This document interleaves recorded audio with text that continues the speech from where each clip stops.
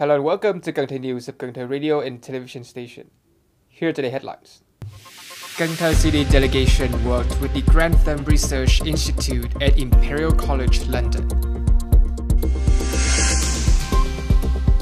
Tân Lộc Fruit Garden Festival 2024 kicked off along with the Summer Solstice Festival on Tân Lộc Isle. A scientific conference regarding the solutions and opportunities to reduce greenhouse gas emissions. Top news today. Continuing the business trip in the UK, the Cần Thơ City delegations, led by Mr. Phạm Văn Hiểu, Standing Vice Secretary of the City Party Committee and Chairman of the City People's Council, held a working session with the Grantham Research Institute at Imperial College London. At the meeting, Cần Thơ City leaders emphasized the continuous development of Vietnam-UK relationship across various fields. They highlighted the challenges faced by the Mekong Delta region, such as drought, salinity intrusion, landslides, and flooding, which have become increasingly severe in recent years. These issues threaten the livelihoods of people and the sustainable development of the Mekong Delta. Cần Thơ City, situated at the center of the Mekong Delta, is particularly vulnerable to these dangers. During the meeting, city leaders expressed their hope that the Grantham Research Institute will prioritize Cần Thơ in its future cooperative activities. They particularly saw support in areas such as training human resources to adapt to climate change, sharing experiences, initiatives, and solutions for reducing greenhouse gas emissions, and promoting the use of renewable energy. The Tân Lộc Fruit Garden Festival 2024 kicked off in the afternoon of June 7.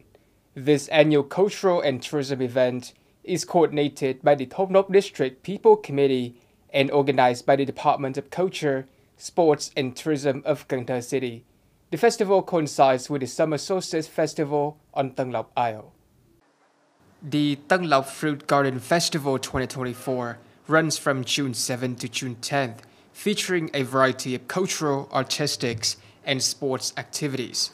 Highlights include competitions and displays of artistic fruit decoration and shaping, exhibits of exotic trees, tubers, and fruits, a showcase of bonsai ornamental plants, folk cake stalls, and contests for beautiful stalls.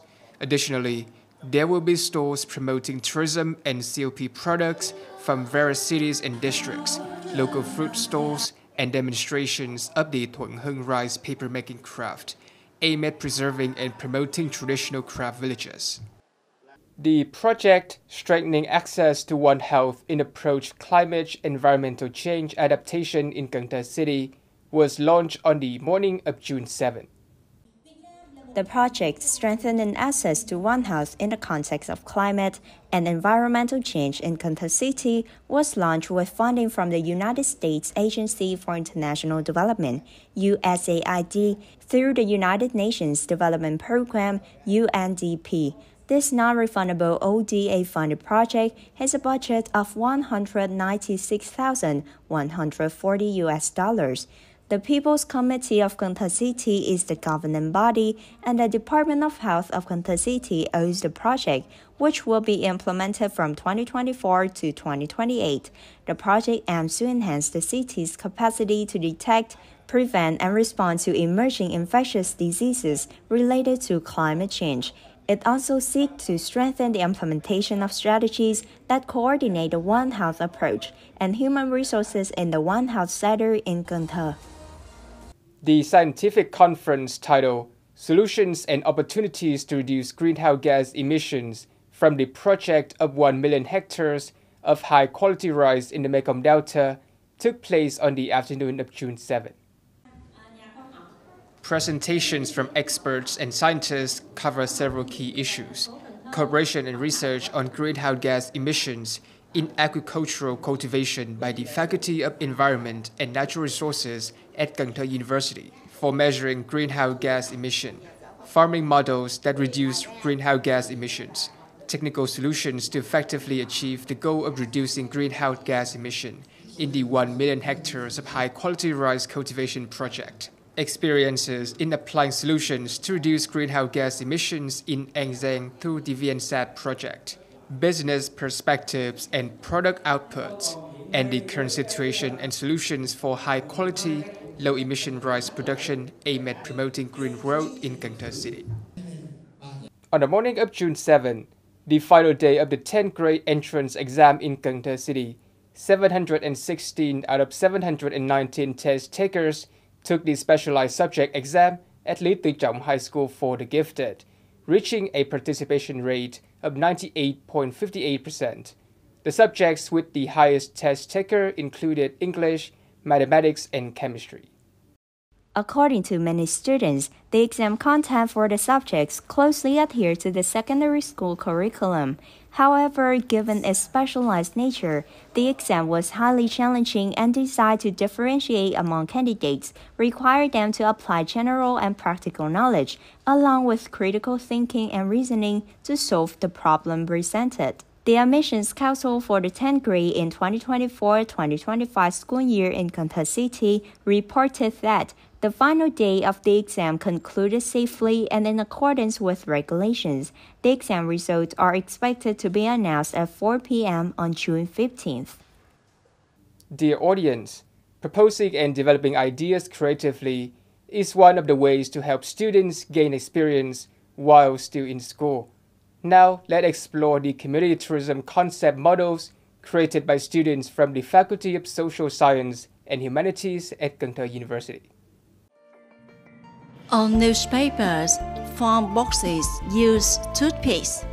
These seemingly discarded items have been transformed by the skillful hands and creative minds of students from the Faculty of Social Sciences and Humanities at Cần Thơ University into unique community tourism development models for various regions of Vietnam.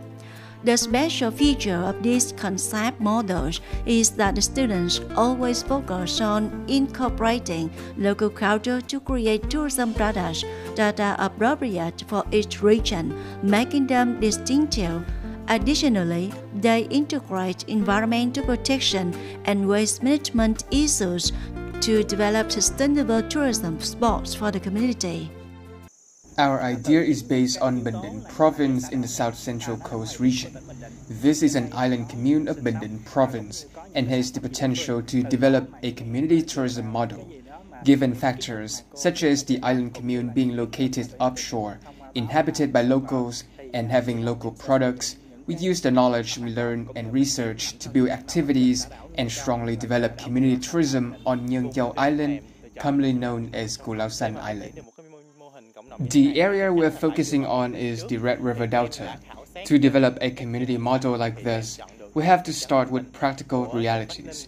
We survey social media platforms and chose An Bình Town, Bắc Ninh Province, a region with the potential for developing lotus cultivation, and particularly suited for turning wasteland into lotus fields. Not only do we aim to bring tourists to the lotus region, but we also have a community homestay model that showcases the local culture, such as Quan Họ Bắc Ninh folk songs. In my class, a classmate is working on the Mekong Delta.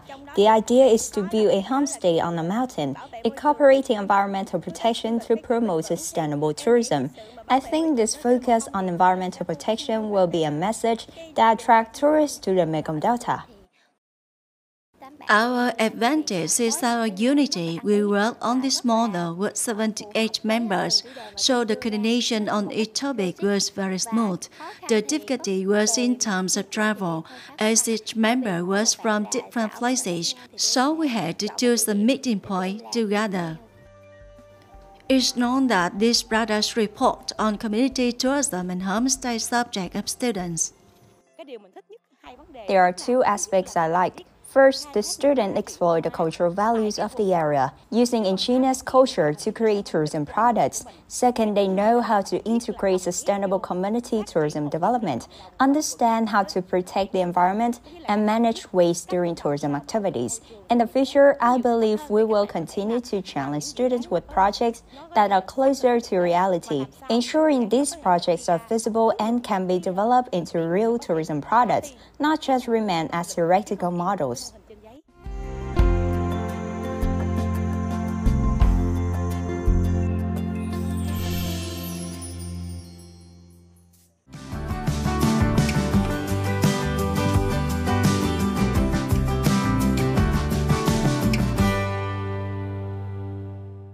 Coming up next is the weather forecast.